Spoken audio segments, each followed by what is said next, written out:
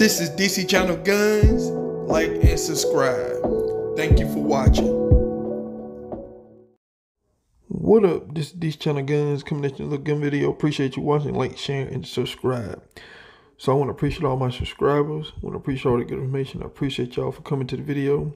Appreciate all the support and love. Appreciate everything that y'all do for the 2A community. Like I said before, y'all the star and just a messenger, just the average citizen trying to uphold the Constitution and defend the Second Amendment. That is the ultimate goal over here. No fame, no glory.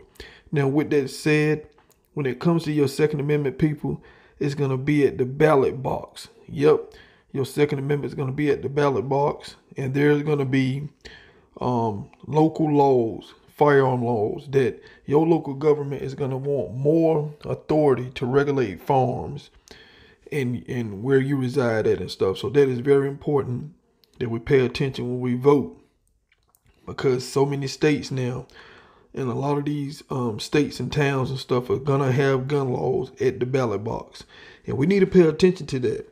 And it's gonna be concealed carry laws at the ballot box. I'm talking about they want more authority. Now you vote.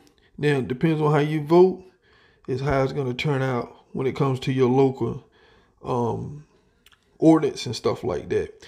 Now, if you vote yes to support the measure to continue local government to the authority to regulate your firearms, or you vote no to oppose the measure to allow local government to continue to regulate your firearms. So you're going to have a choice at the ballot box, people, and that is something that we're going to have to make a decision on. Vote for the Second Amendment, because a lot of your laws start locally.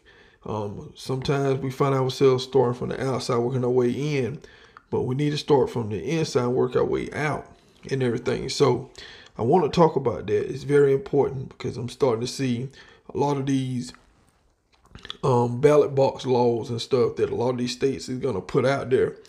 And like I said before, these things have a huge effect on your Second Amendment.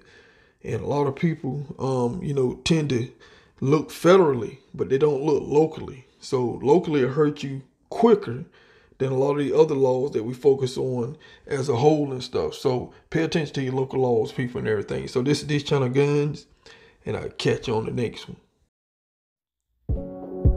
This is DC Channel Guns.